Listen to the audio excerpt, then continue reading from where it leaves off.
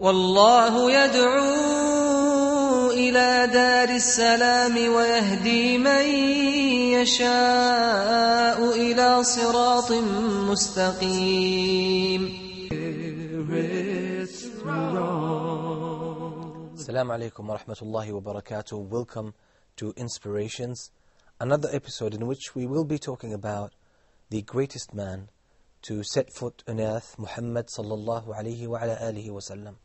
Such a wonderful story, such a beautiful biography, and such beneficial lessons and wisdoms that we have been taking from his life. So I ask Allah subhanahu wa ta'ala to help us benefit from those lessons and from those wisdoms and implement them in our lives, so the Muslims will get to the high position that Allah designed for them.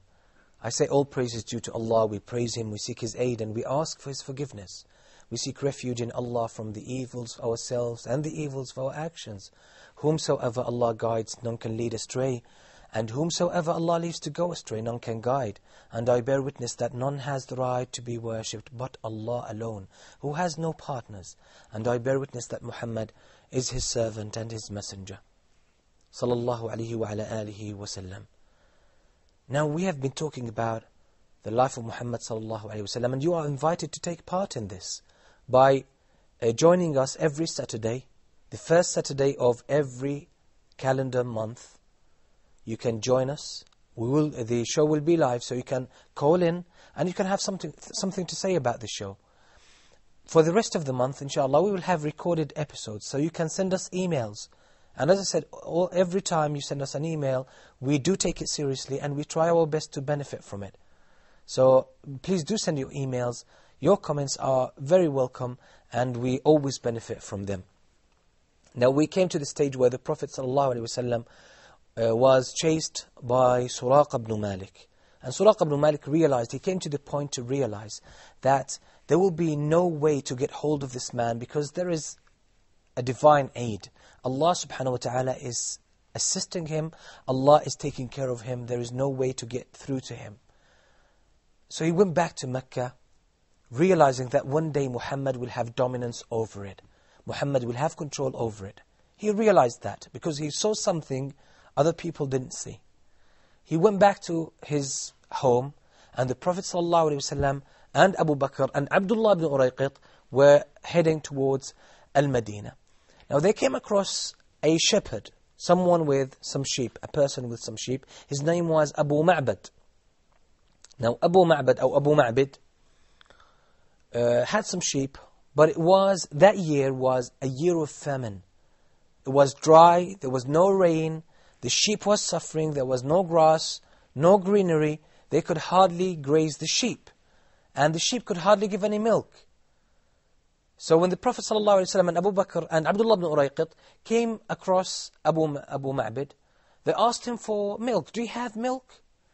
He said, the sheep are too hungry and too thirsty and too weak to give milk, to give milk. So we don't have anything.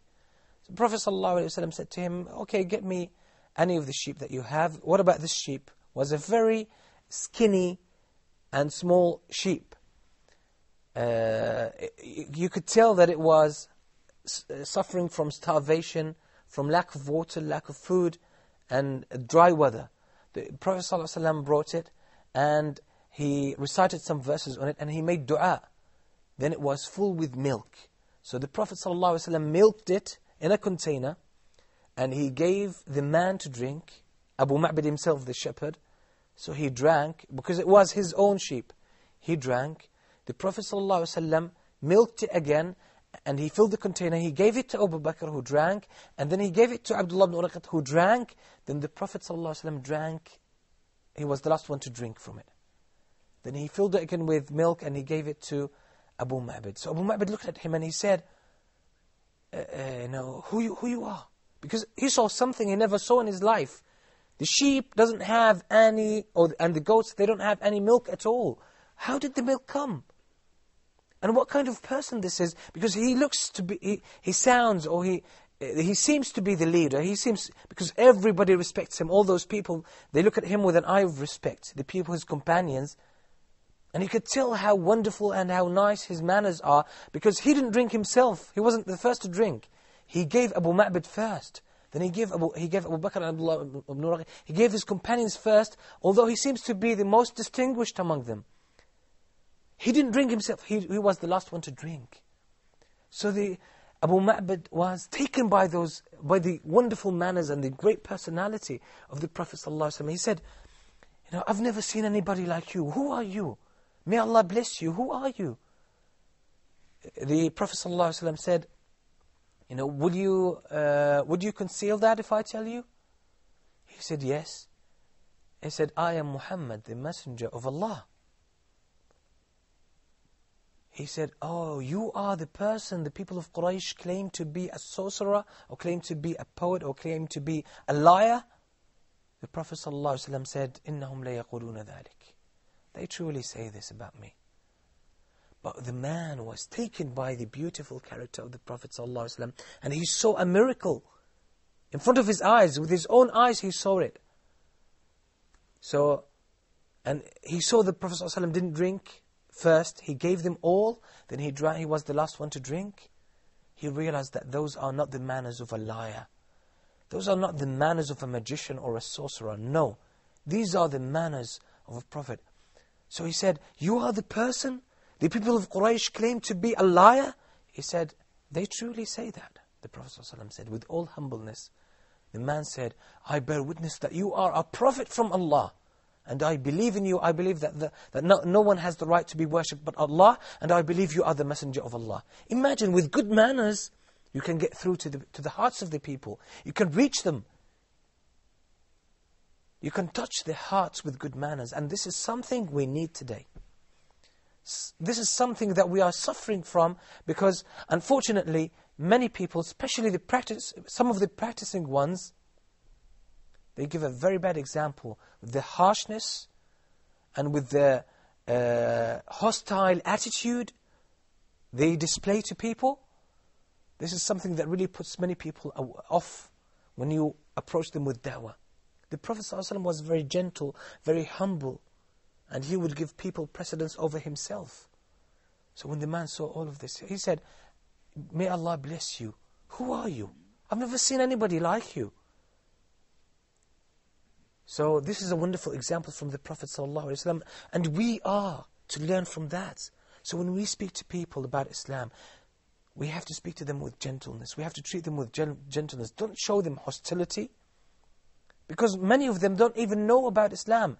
What they know about Islam is something that is presented in the media. Lies, distortions, allegations against Islam, which are totally untrue.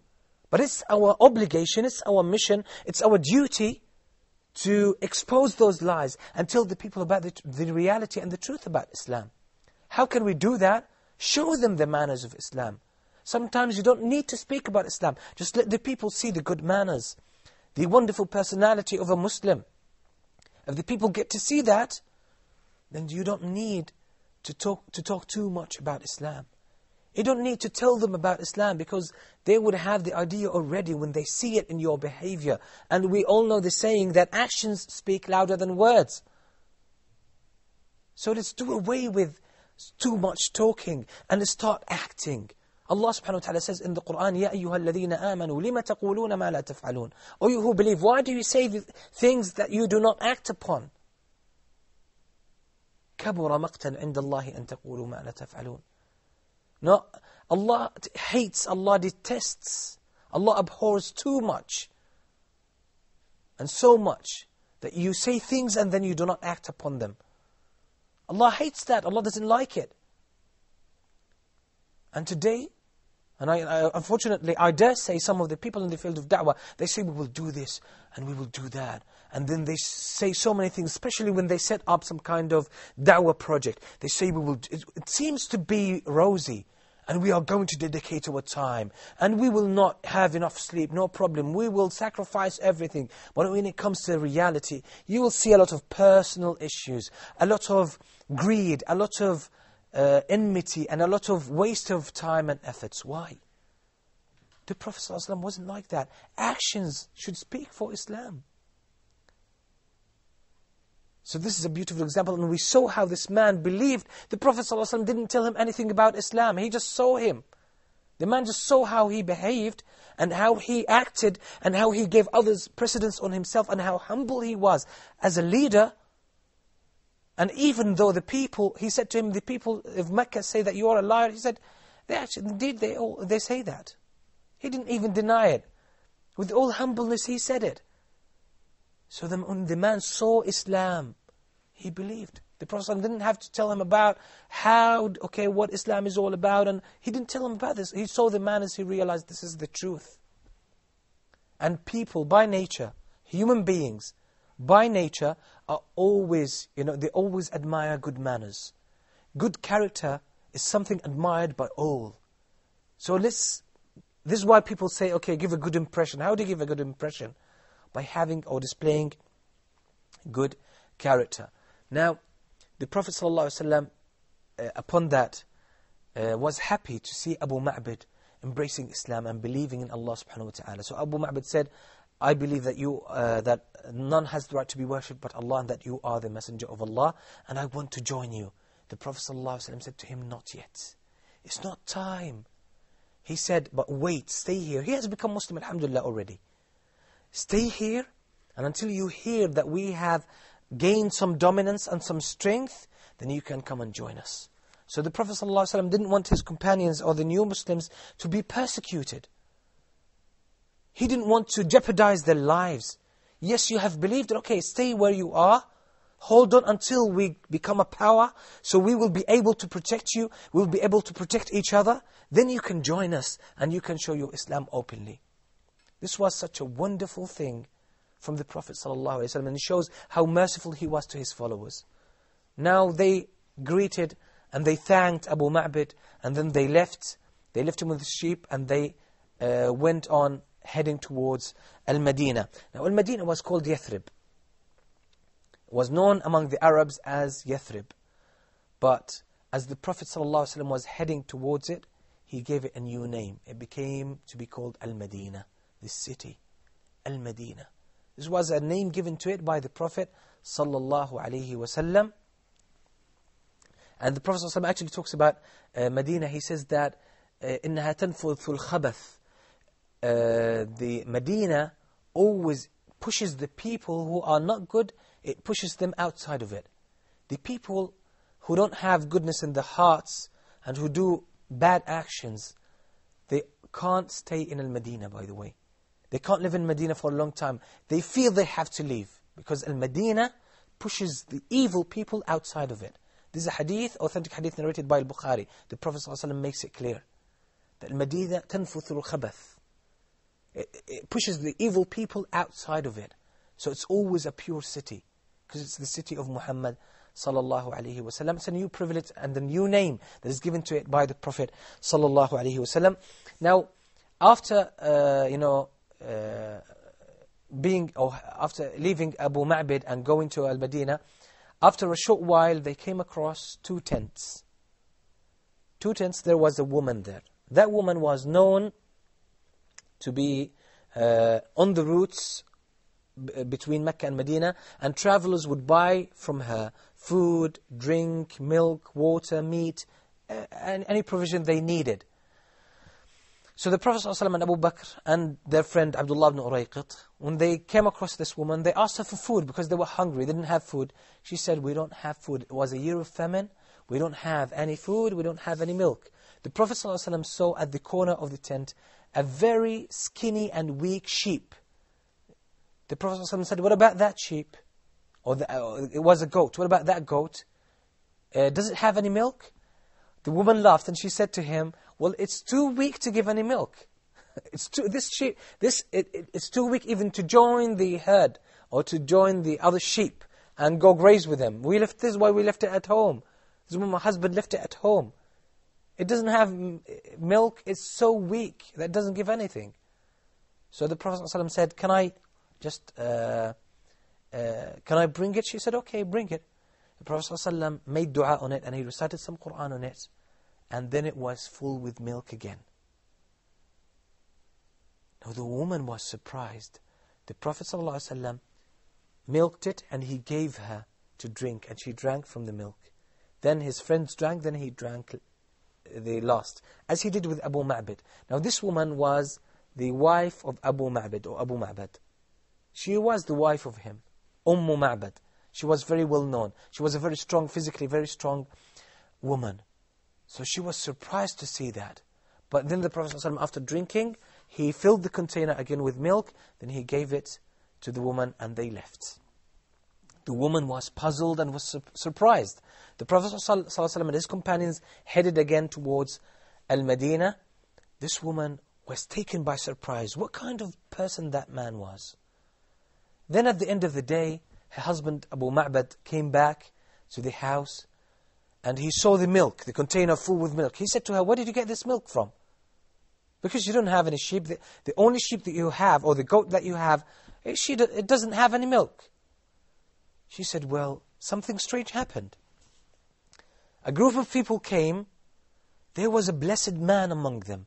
You know, when they walked, his face was bright. He sounded as their leaders. He seemed to be their leader. And they all spoke to him and looked at him with respect. And they all treated him as such a great man among them. You know, he had a lot of respect among them." And she gave a very beautiful description about him, about his physical appearance, his physical looks, and about his behavior, and about his words. She described him in a very perfect description. It would take us a long time to try to translate it into English, but it matches the description of the Prophet ﷺ in terms of how his words are nice and beautiful, and he's calm, and he is served by the people around him. They all hold him in high esteem. And she described the way he walked. Such a beautiful description. Now we can go back to the books of seerah, which talk about this narration. Hopefully the books available in English have this description. So she said to him, "This is such a wonderful person. I've never seen anybody like him." He said, "He must be Muhammad sallallahu alaihi wasallam." He told her the story that I believed in him, and he's a messenger from Allah subhanahu wa ta'ala. Now the Prophet ﷺ was approaching Al-Madinah. Now the companions or the Muhajirin who already arrived in Al-Madinah, and along with Al-Ansar, the people who embraced Islam in Al-Madinah, all of them, every day after they heard that the Prophet ﷺ left Mecca, every day they would go to the borders of Medina, waiting for the Prophet ﷺ to come. Right from after they pray Fajr, they would go outside to the south side of Medina, waiting for the Prophet ﷺ to arrive. They would actually mount some of the palm trees and keep waiting and watching, observing whether the Prophet ﷺ has come or not. So they were waiting every day. For days, that happened for days. And on the way, the Prophet ﷺ met a caravan of some of the people of Quraysh. Those people were Muslims. Some Muslims were making some business. They would go to Asham, to natural Syria, and buy some goods and come and sell them in Mecca. Among them was Az-Zubayr ibn al-Awwam. Az-Zubayr ibn al-Awwam, he met the Prophet ﷺ on the way, and he gave a gift to the Messenger ﷺ and to Abu Bakr that was white clothes, white qamis, white thawb. He gave it to the Prophet ﷺ. He gave one to the Prophet ﷺ and one to Abu Bakr.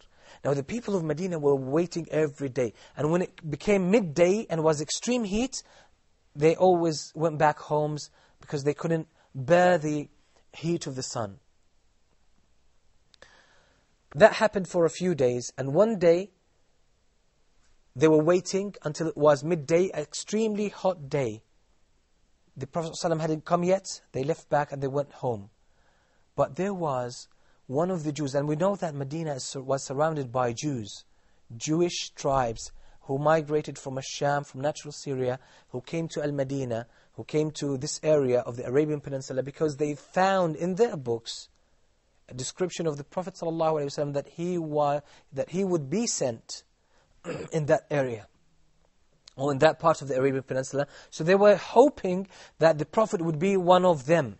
So this is why they all moved, and they left, many of their tribes left Asham, and they left the fertile areas, and they came to reside there around Al-Madinah and around Khaybar. So one of the Jews, he was on top of one of their forts, because most of the time they live in closed areas, because they always live in fear. and they feel themselves superior and the others are inferior. So they don't want to mix too much with the common people, because they consider themselves to be of a higher level. So on one of their forts, one of them was on top of it, doing some of his, looking after his affairs or doing something, and it was midday. So he looked to one side of the desert, and he saw 3 people coming. So he realized, because he saw the people of Medina for the last few days waiting for somebody, and they heard that they were waiting for a prophet coming from Mecca. So when he saw 3 people coming from far, he shouted to all the people of Medina. He said, "Oh, people of Medina, here is the man that you are waiting for. Here is your dignity that you were waiting for." Because it seems that the people of Medina spoke so proudly about the Prophet ﷺ. So he couldn't hold himself, because he saw them all the time waiting for him, but they missed him now as he is approaching Medina. So the people of Medina went, all of them, out to the Prophet ﷺ to greet him and to welcome him to Al-Madinah. The Prophet ﷺ didn't go straight to Al-Madinah. What he did, he went to a small town very close to Medina, to the south of Medina, called the area of Bani Amr ibn Auf. Bani Amr ibn Auf, this is the area called Quba today, where Masjid Quba is. This is where the Prophet ﷺ headed to. So he didn't go straight to Al-Madinah. He took to the right, and he went to the area of Banu Amr ibn Auf, which is called Quba. And he stayed there for 14 days, or 14 nights. He stayed there for 14 nights. Now, why didn't he go into Al-Madinah straight away? I tried to find in the books of seerah an explanation for this, but I didn't find so far. But we know that he went to the area of Quba, the area of Bani Amr ibn Auf, and many of the people of Medina, most of the people of Medina came to welcome the Prophet ﷺ. He stayed there, as I said, for 14 nights. There, he used to pray. He established the masjid, which is the mosque of Quba, the first mosque in Islam. The first masjid in Islam was the masjid of Quba, where the Prophet ﷺ, during these 14 area, or the time span of 14 nights, 14 days, the Prophet ﷺ established the masjid, and the people of Medina started to come to the Prophet ﷺ to greet him and welcome him and learn from him and sit with him. Now, one day, the first day the Prophet ﷺ arrived, the Jews heard about him. So some of them came in order to sniff around for some news. So they came close to the Prophet ﷺ and they saw him. Some of them, the people who had knowledge about the Torah and about the sacred book, they realized that this was the description of the Prophet, of the last Prophet, the seal of prophets, who they find. It's the same, his description matches the description found in the Torah. So they felt very jealous, because they wanted the Prophet to be from among them, but it wasn't from among them, because they always looked down at the Arabs. And they were very upset and very jealous that the Prophet wasn't one of them. Sallallahu Alaihi Wasallam. One of them went actually there, and he was upset. So he went straight back to his home, to his brother, and his brother was looking after because he had some agriculture, some crops he used to grow, and he had palm trees and dates. So he was looking after his business. So his brother came to him, and he said to him, "May Allah destroy the children of Qila." Now Qila is the grandmother, the grandmother of all the Ansar, all the inhabitants, all the tribes of Al-Madinah, Al-Aws and Al-Khazraj. They belong to one person, one father and one mother. Their mother, their grandmother, her name was Qila. So he said, قَاتَلَ اللَّهُ بَنِي قِيلَ. May Allah destroy them and kill them, those people of Al-Madinah. They are gathered now around someone who they claim to be a prophet. So there was a servant or a slave that worked in this garden and who was looking after the palm trees, he was on top of one of the palm trees. And when he heard this, he was about to fall, because the news meant many things to him. So he came down and he said, because he was a slave of that person, who is the brother of the one who came with the news. He came in to the person who came with the news and he said to him, "What did you say? What did you say?" Now when his master saw him very interested in that news, and he was upset to hear that the Arabs are gathering around a prophet, and he matches the description found in the Torah, he punched his slave and he said to him, "Go back to work. Mind your own business." He was upset with that. So the person being a slave, he said, "Okay, sorry. And he went back to do his work. Now this person, when he heard this news, it hit a nerve, because he was very concerned about this news. Now when it was night time, he himself had saved some money, so he decided to go to see that prophet. So he sneaked out of the house. He didn't want his master to know about it. He sneaked out of the house and he went to Quba, where the Prophet ﷺ was sitting with some of his companions. He came to him and he could see the signs of slavery and hard work on his face, because he was treated very badly by his Jewish master. He came to the Prophet and he brought some food, and he said to the Prophet ﷺ, "This is some food that I prepared for charity, as a sadaqah. I want to give it as a charity.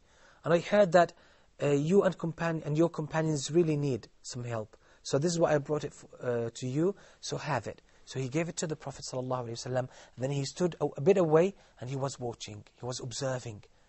The Prophet ﷺ gave it to his companions and he said, "Eat from it." But he didn't touch it, because the Prophet ﷺ is not allowed to eat from sadaqah. And so are Ahlul Bayt, the people, the descendants of the family of the Prophet ﷺ, are not allowed to eat from sadaqah. So when he saw that, he said, "This is one sign.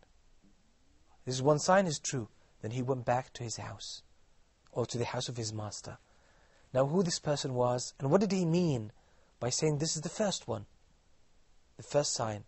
This man was called Salman al-Farisi. He was a slave working for one of the Jews, and he has a long story that inshallah in the future, soon inshallah, we will talk about it, because it is a very beautiful and very important story. So he came, so the Prophet ﷺ stayed in Bani Amr ibn Auf in Quba for 14 nights, as I said, and his companions were with him. Then after the 14 nights, the Prophet ﷺ decided to enter Al-Madinah. Now he said to the people of Medina that I plan to enter Medina. Now the people of Medina, about 500 people, came to the Prophet ﷺ to welcome him from the people of Al-Madinah. And they were happy that the elite actually, and the most important people, the noble people of Medina, the Muslims, they came to welcome the Prophet ﷺ and invite him to their own houses, just to be their guest. Now how did the people of Medina welcome the Prophet ﷺ, and how did he move from the area of Quba to enter Al-Madinah? What happened at that time? This is something inshallah we'll find out about after we have this short break, so stay tuned. Is just Allah's way to make our spirits strong.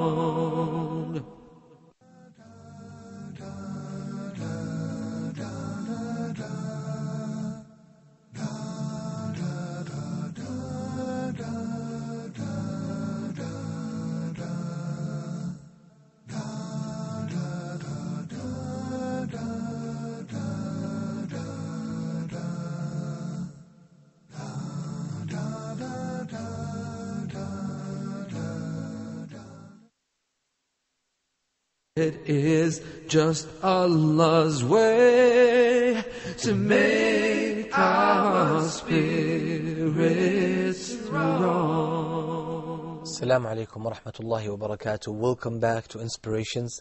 We're still talking about the beautiful event of the seerah or in the seerah of the Prophet ﷺ, the event of Al-Hijrah, the migration to Medina. Many beautiful lessons, beneficial, and hopefully we will be able to benefit from them. I will remind you that you will be able to take part in this show by writing to us on our email address, inspirations@huda.tv. Again, it is inspirations@huda.tv. Do write to us. Your words of encouragement are very important. They really help us emphasize and reinforce the good things about the show. And your comments help us improve the show by adding some things to it and fixing some of the aspects where we went wrong or where we fell short. We said the Prophet ﷺ remained in Quba for 14 nights. Then he decided to go into Al-Madinah. So the people of Medina sent some of their most noble people who were among the Muslims to welcome the Messenger ﷺ. They came to him, and the Prophet ﷺ with Abu Bakr went, and that was at night. They headed to Al-Madinah and they entered Al-Madinah. Now, Al-Madinah was in a state of celebration, extreme celebration. That was the best day of Medina ever in history. The best day of Medina. The people of Medina were very happy. Everybody went outside their homes. Women went on top of the houses trying to see the Prophet ﷺ, welcome him. The children were running around, all around Medina, saying, Ja'a Rasulullah, Ja'a Muhammad. The Messenger of Allah has come, the Prophet of Allah has come, Muhammad has come. Everybody is happy. Everybody is extremely, in extreme state of happiness. And they are rejoicing and extremely, delighted for the fact that the Prophet ﷺ, who came from Mecca after this journey, now he is in Medina. That was the best privilege they could ever even think of. And they were obviously blessed by Allah subhanahu wa ta'ala to be there. So they were very happy, extremely. Medina, all of it, was in a state of happiness and in a state of tranquility, in a state of celebration. Everybody was celebrating that. So Abu Bakr, the Prophet ﷺ and Abu Bakr came to Al-Madinah. And when they came, as I said, people were in the streets waiting for Muhammad ﷺ, and people saying to each other, where is he? Which one is he? Because they didn't know whether it was the Prophet ﷺ or Abu Bakr.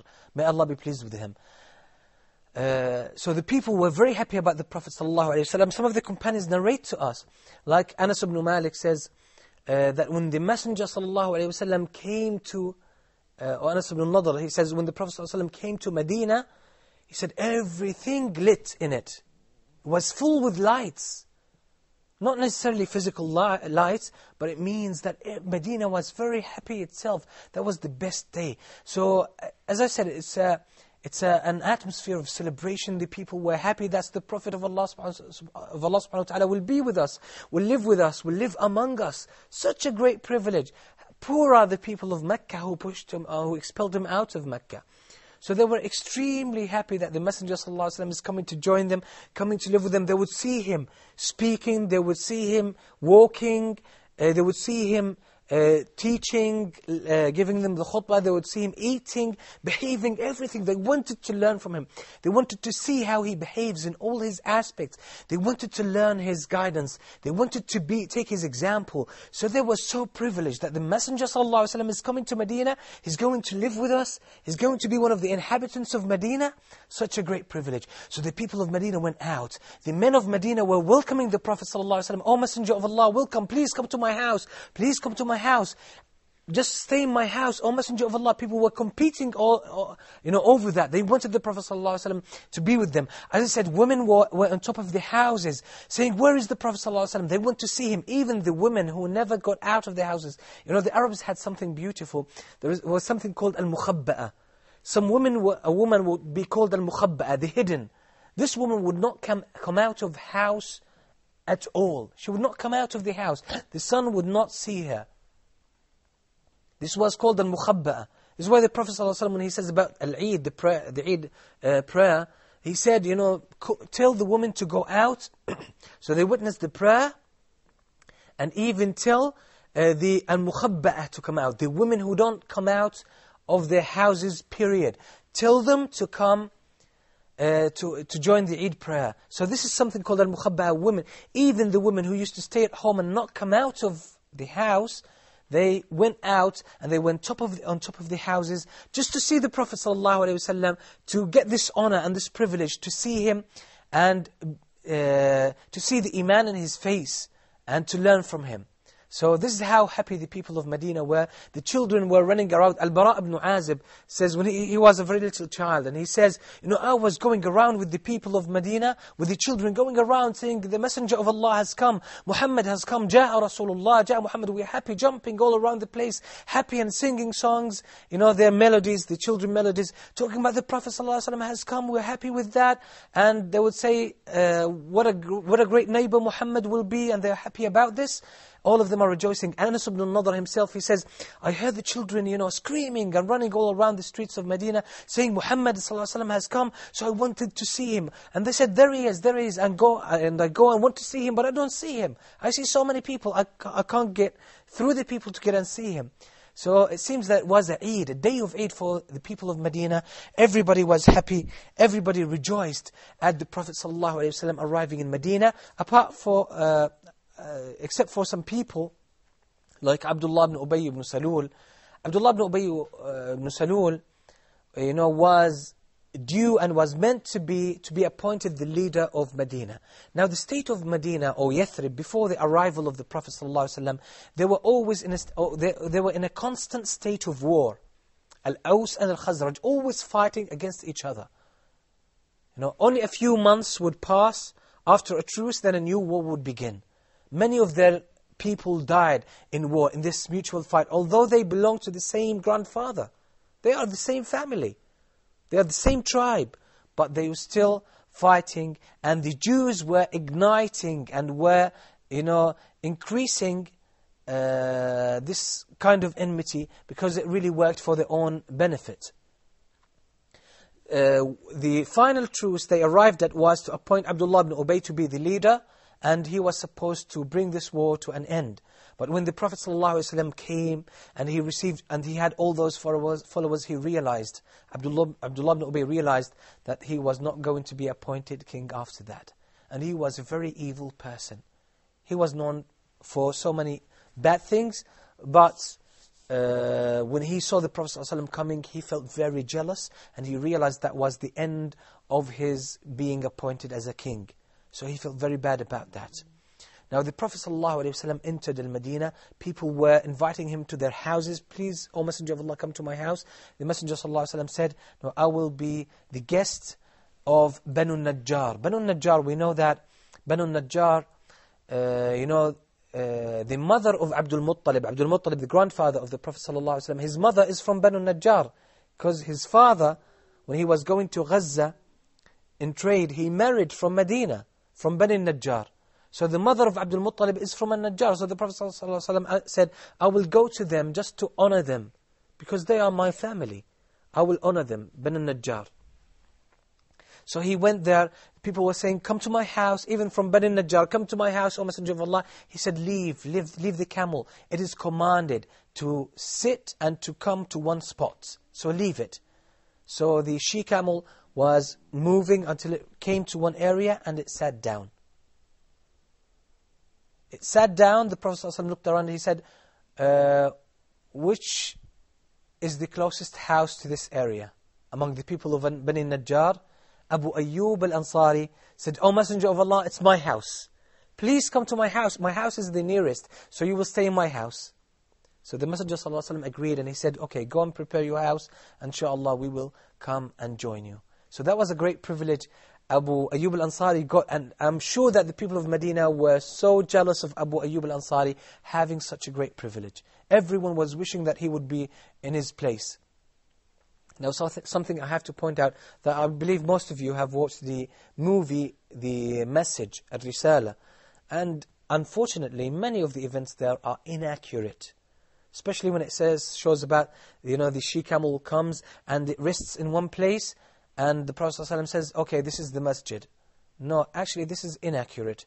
The camel, or the she-camel, where it sat down, it was the area where the Prophet ﷺ chose the closest house, and it was the house of Abu Ayyub al-Ansari, who was extremely happy to receive the Messenger ﷺ in his house. His house was made of 2 stories, 2 levels. So when he went and he prepared the house, and he went to bring the Prophet ﷺ and Abu Bakr, he said, "O Messenger of Allah, you come to my house." He wanted to give him the upper level, or the upper story, the second story, or the second floor. But the Prophet ﷺ said to him, no, it's better for us. It's better for us to be in the first level. It's easier for us, and it's easier for the people who come to sit with me, because people would be coming to sit with me, learn, and I would speak to people, so it would be very hard for them to go to the second floor every time. So I will remain in the ground floor. He said, "O Messenger of Allah, I can't stay in a place on top of your head. I can't do that." He said, the Prophet ﷺ kindly, convinced Abu Ayyub al-Ansari, "Please, you stay on the top and I will stay there. It's easier for me and for the people. That's better." So after that, Abu Ayyub al-Ansari agreed. So when it was night time, Abu Ayyub al-Ansari would always make food and send it to the Prophet ﷺ.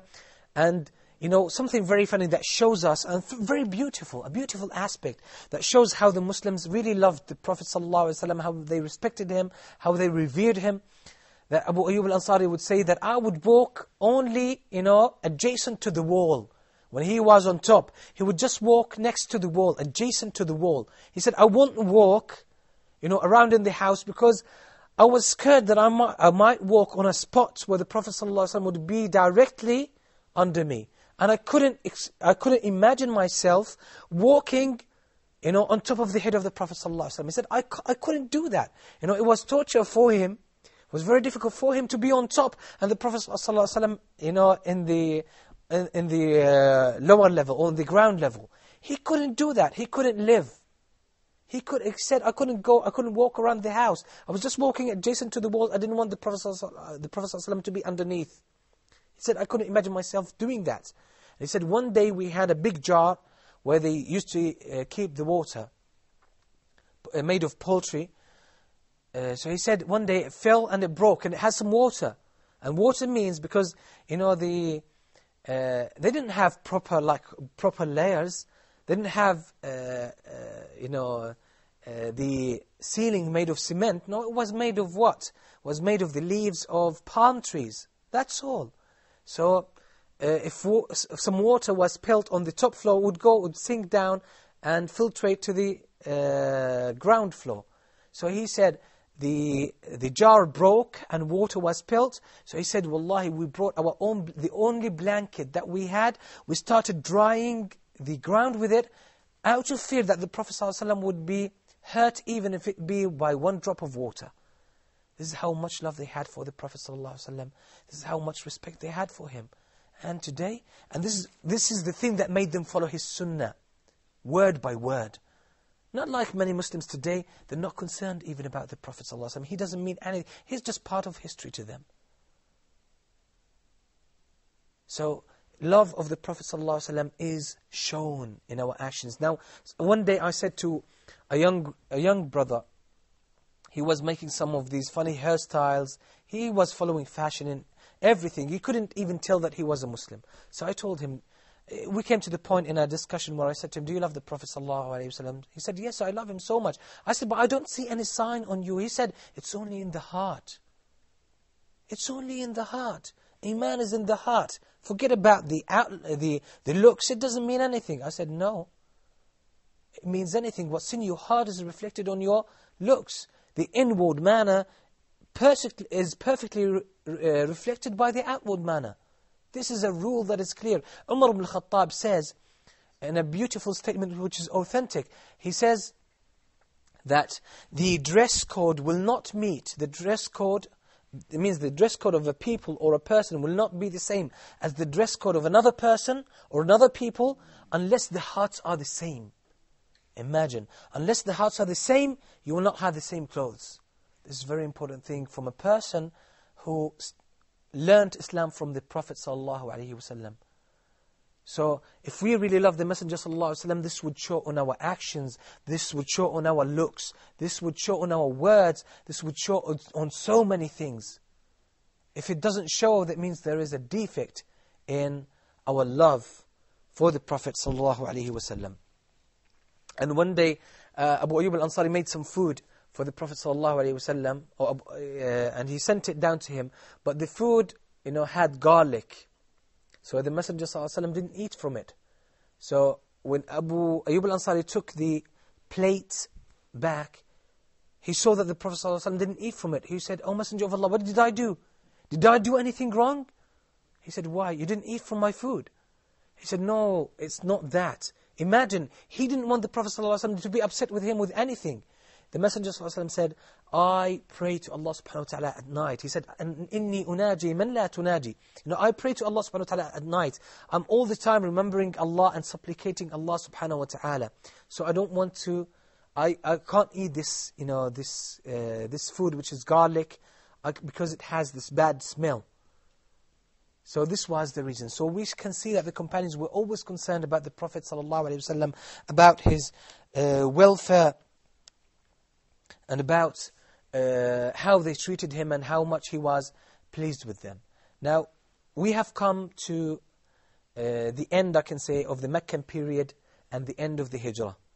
And from now on, we would see what happened in Medina, the Hijri period, or the Madani period, the Madinian period has started in Medina. And this is a new stage in the seerah, a new stage in the life of Muhammad sallallahu alayhi wa sallam. What we will do, we will stop here, and maybe for next time, inshallah, we will take lessons. We will have a glimpse on the Meccan period. We will try to take the lessons from it. We'll try to see the lessons that we can take from everything the Prophet ﷺ did. Because as I said, there are so many similarities between our state today and the state of the Meccan period. And the experiences the Prophet ﷺ had to go through during the Meccan period, there are many similarities. The Muslims were weak. The Muslims were persecuted. The Muslims were looked down upon. And the Muslims had to plan to become strong and victorious. How did the Prophet ﷺ plan all of this? How did he deal with different challenges? All of this, inshallah, we will try to shed some light on it so we can benefit from it and learn from it. I ask Allah subhanahu wa ta'ala to help us benefit from the life of Muhammad ﷺ and take his example as our role model. And I ask Allah subhanahu wa ta'ala to help us be better Muslims. Until we meet next time, I leave you with Assalamu alaikum wa rahmatullahi wa barakatuh. Allah knows what's best for us, so why should we complain? We always want the sunshine, but He knows there must be rain. We always want the laughter and the merriment of cheer, but our hearts will lose their tenderness if we never shed a tear. So whenever we feel that everything's going wrong, it is just Allah's way to make our spirits strong and the merriment of cheer. But our hearts will lose their tenderness if we never shed a tear. So whenever we feel that everything's going wrong, it is just Allah's way to make our spirits strong.